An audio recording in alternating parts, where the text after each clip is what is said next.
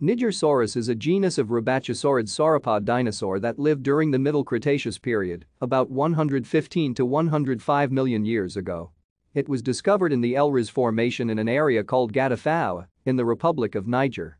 Fossils of this dinosaur were first described in 1976, but it was only named Nigersaurus taqueti in 1999, after further and more complete remains were found and described.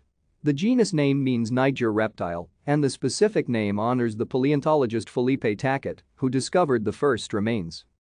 Small for a sauropod, Nigersaurus was about 9 meters long and had a short neck. It weighed around 4 t, comparable to a modern elephant. Its skull was very specialized for feeding, with large fenestrae and thin bones. It had a wide muzzle filled with more than 500 teeth, which were replaced at a rapid rate, around every 14 days. The jaws may have borne a keratinous sheath.